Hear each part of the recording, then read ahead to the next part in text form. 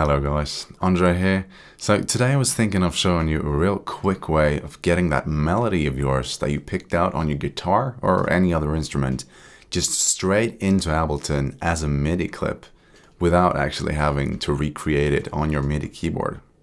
So start off by picking up your guitar or other instrument and just record anything you like.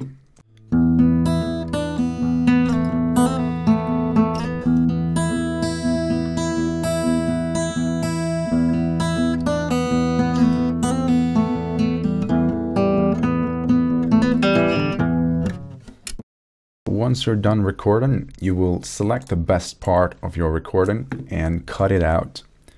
After that, you will select it, right click, and either select convert melody to new MIDI track or convert harmony to new MIDI track. If you select a melody, you will only get single notes without any kind of overlapping. And if you select harmony, you will get the chords of your sample. So we're gonna select harmony.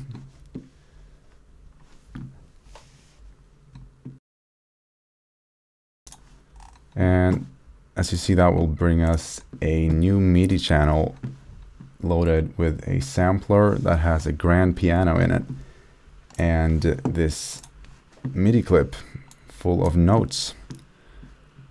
So if we play this, it will sound like this.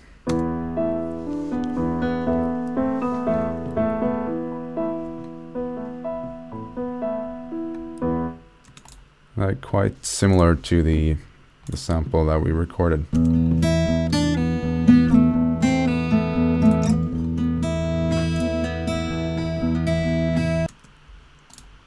This sample can use a lot of improvement though. I mean, these notes, they're not all in proper scale. So we're just gonna fix them up.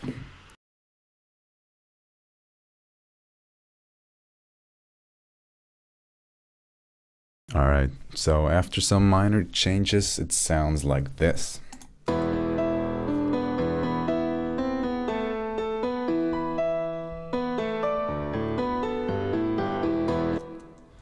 And yeah, once you're happy with the melody, you can just start adding like your kick drum, bass line, hi-hats, maybe beef up the sound a bit by adding another layer, add some distortion, equalizing, reverb, whatever. And as always, thank you for watching. I'll see you guys next time.